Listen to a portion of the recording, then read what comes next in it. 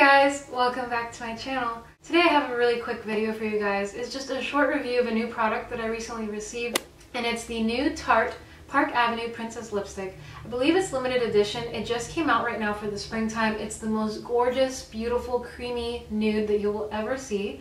It comes in this little purple package like this with a cursive written Park Avenue Princess logo.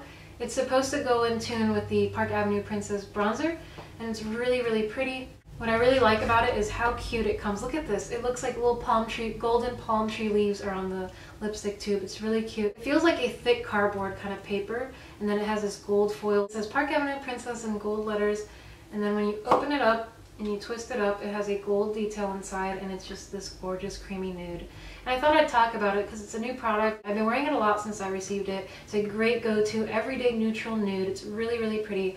And then for those of you out there that would like a comparison or a dupe or something that's sort of similar to it, I would say that the L'Oreal Paris in this shade 800 Ferris Nude, which is a cult classic from the drugstore. Not necessarily a complete dupe, but a similar pretty nude. I will swatch these for you guys now, and then on the bottom I will have the Park Avenue Princess, and then on top of it will be the Ferris Nude from L'Oreal. So you can get kind of an idea of what those two look like in comparison. This is L'Oreal Paris in Ferris Nude at the top.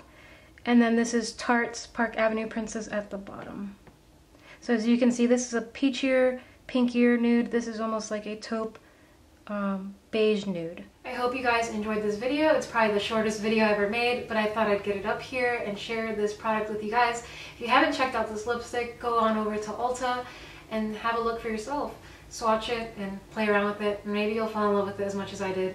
I can't keep things to myself. When I fall in love with something, I just have to share it. So YouTube is a great way to do that. If you haven't already subscribed, don't forget to subscribe, and I will see you in my next video.